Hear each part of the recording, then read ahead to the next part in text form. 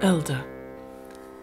Elder is a tree that is an entire medicine chest in itself, supplying us with wonderful remedies throughout the year. We can use the leaves in spring, the flowers in summer, and the berries in autumn.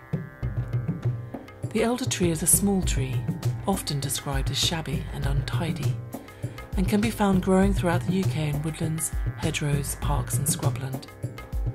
The young bark is often covered in what looks like brown warts, but as the tree matures, the bark becomes furrowed and corky.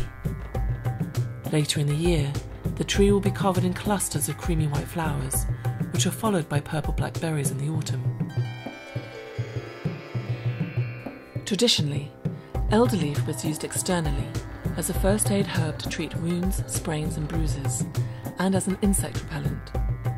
It was also used as an external treatment for hemorrhoids, or piles, which are basically varicose veins in your bum. For the first aid treatment of wounds, sprains and bruises, elder leaf poultice is great if you have them at hand. Simply mash up the leaves until the juices are released, then hold them in place over the affected area with a bandage. The leaves are also said to be a highly effective insect repellent and can be gently crushed and rubbed directly onto the skin to keep away mosquitoes and summer midges. Many people find the smell of elder leaves slightly unpleasant. I guess insects do as well. Here is a recipe for elder leaf ointment, a traditional treatment for hemorrhoids.